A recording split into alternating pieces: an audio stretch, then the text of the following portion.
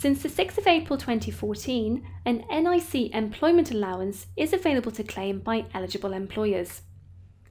Those eligible to claim are able to reduce their national insurance bill by up to £3,000 for tax year 16-17 by setting it against their employer Class 1 NIC liability.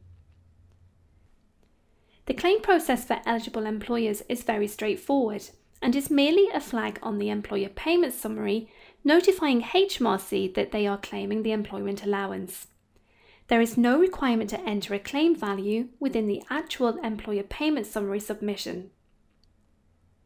To prepare an employer payment summary for submission, you must first set up your HMRC payment schedule. Click on HMRC Payments and choose the agreed payment frequency between yourself and HMRC. Under NIC, you will see the option for Employment Allowance Claim.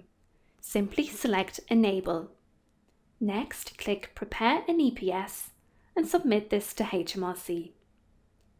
Once the EPS has been submitted and accepted by HMRC, click back into HMRC Payments and click the Enable button again. Select whether you are operating multiple POE schemes. If the answer is no, you'll be allocated the full £3,000 allowance. If the answer is yes, simply enter the amount of the allowance that is applicable to the POE scheme you are processing. Click OK to save your selection. BrightPay will now automatically calculate the amount of employer NIC that can be set against the £3,000 allowance, or, if part of a multiple POE scheme, the amount of allowance entered.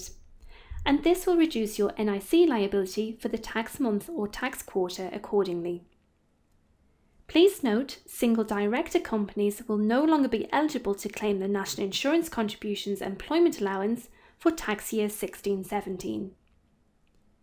Employers that were eligible in tax year 15-16 but now cease to be eligible in tax year 16-17 will need to notify HMRC of this via the employer payment summary. This should be done on the first EPS that is submitted to HMRC in the new tax year by indicating that the employer is not eligible for employment allowance.